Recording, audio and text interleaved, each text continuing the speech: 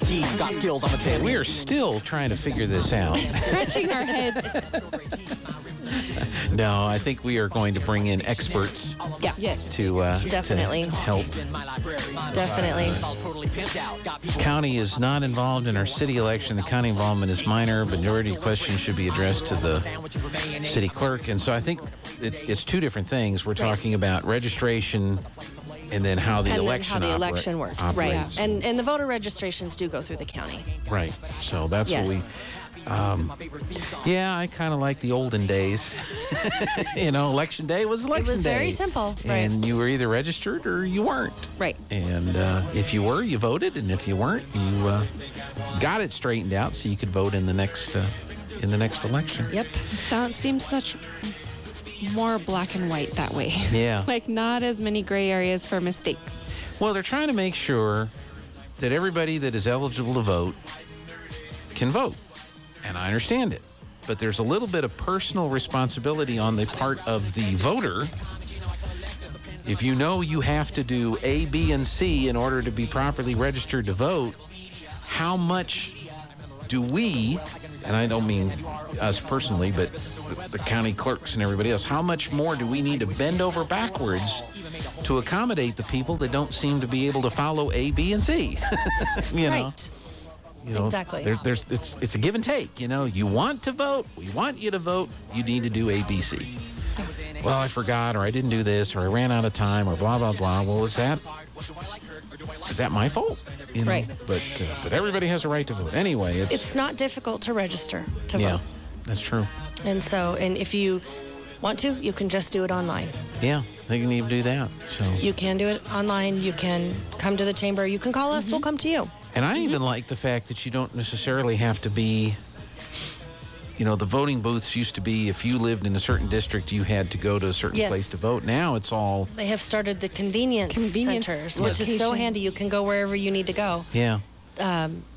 Wherever is easiest. That's right. Right. That's right. So... Super handy. Well, was there anything else we needed to cover? Because... car show. Yeah, the car show. We got approval for a car show. You did. From City Council. Now we get to go to the Department of there wasn't any opposition. Hey, there's an election coming up. I want to know. They all voted for it, yes. They all said Who yes. voted against the car show? We actually had two. One person motioned and two fought for that second. They were excited. That's good. That's good. So, so there will be a cruise parade on Friday night, and then on Saturday, is some of the cars going to be parked on Main Street? That's what we're hoping. Yeah, okay. we go to Department of Transportation next to get their approval, which is why we had to start so early. So, but for now, mark your calendars for April 1st and 2nd. Okay. And we're really excited. So it is Artesia Car Enthusiasts along with Artesia Main Street and the Chamber. We've all collaborated this year to put this on, hopefully bring it back. It's been 2 years. So we're really excited to hopefully do it justice that it's been such an awesome thing for the last few years. Many years. We are going to do the Friday night cruise music here on KSVP. So we're looking for a location for that. We've got a couple of folks that want to consider sponsoring the location where we set the DJ up to do that. So we're working on that. Oh, cool. And then I think we talked about us being there on that Saturday. Doing our radio remote stuff. So we'll probably get Big Nate up here so he can... Big Nate. Yeah. Awesome. So, well, I need to stay good with Big Nate because he's also a lawyer. Oh yeah. Oh yeah. And every so often you need a lawyer. Act right, Gene. Yeah. Just act right. Yes. And then you don't need a lawyer. It sounds so easy, but minding my business. Next thing I know, I need a lawyer. Oh dear. That's funny. Thank you so much. Well, also, so, anything else? Yes, we announced it last week, but a reminder, Tim Tebow will be in Artesia Saturday, April 2nd at the Pit at 7 o'clock. You can call the chamber and get on the ticket list. Tickets are free, but you have to have a ticket to get in the door. So call us. We'll put you on the list. Okay. Tim Tebow. Yes, sir. The one and only. Real...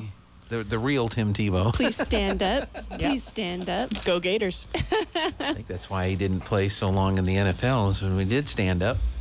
we were looking over him. Oh, wow. Did I just say that out loud?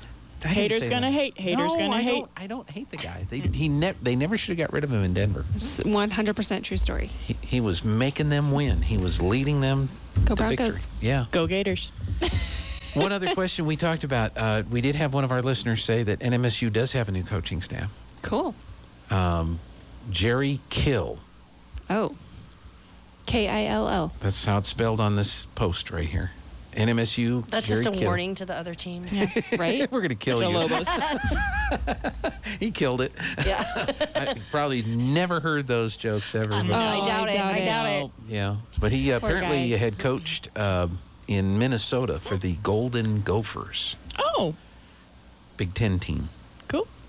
So we'll see how they do. Cool. Get a new coach down there. Go Aggies. You know, I was watching an episode of WKRP in Cincinnati because, you know, the guy that played Johnny Fever passed away this weekend. And they brought in a punk rock band called Scum of the Earth. That was a funny show. I heard you play a clip on the radio the other day. Yeah, they had a banner in the lobby, "Welcome Scum." It's a funny That's episode. what their followers are called. Scum. So, all right. Hey, thanks a lot. Thanks. Behave. Okay. See you next week.